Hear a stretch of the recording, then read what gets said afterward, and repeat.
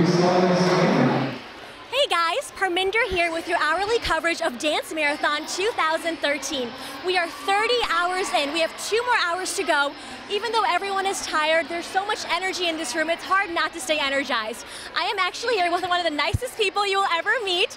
This is Sam. Hi Sam, how are you? Hi. And as you can see, Sam is on a crutch. She hurt her foot.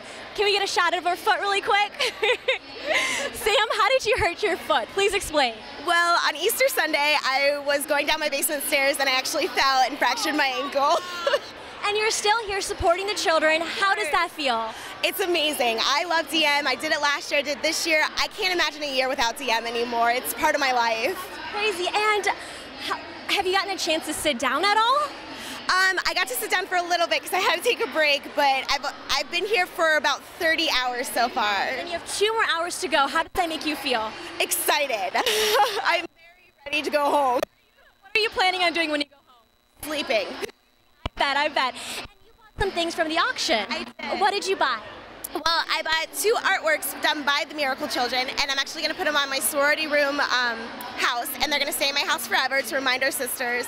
And I actually bought a pillow signed by all of the Miracle Children. That's great. That's awesome. And I think it's so wonderful that you're here even on a crutch. So thank you so much. Enjoy your evening, and I'll see you soon. Thanks. Bye.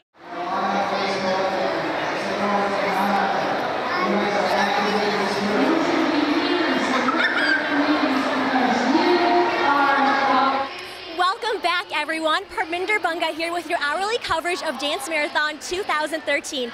As I mentioned earlier, we are 30 hours in. There's 2 more hours to go. Everyone is holding strong.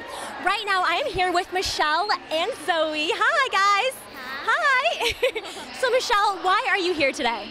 I have been a part of Dance Marathon since I was a freshman here at Bowling Green. Currently, I'm an alumni. It's just a wonderful, wonderful cause.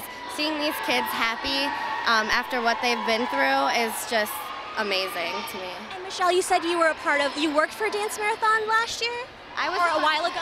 Yeah, I'm just a first-year alumni right now, but I was part of the steering committee last year. I was family relations, so I got really close to these guys and know a lot of the families and got to connect a little bit better than just your average BG dancer or anything like that. So, can you tell us something about Zoe?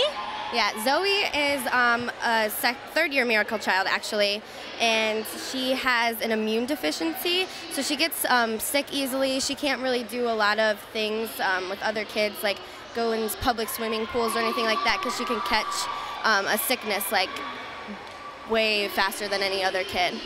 So she goes to the hospital like every 3 weeks for treatment, but you know, she's just an average little girl who's silly and loves to dance. Why is this so important for you? I know it's for the children, but why exactly is this so important to you? Honestly, I just love seeing them happy.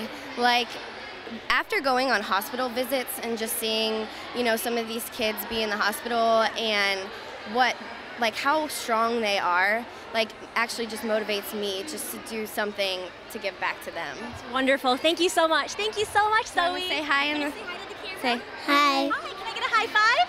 Thank you so much. Thank you guys so much. We'll have more for you coming up very soon. Please stay tuned. Keep checking our YouTube page, Facebook page, Twitter page. Just keep checking back. We'll see you very soon. See you later.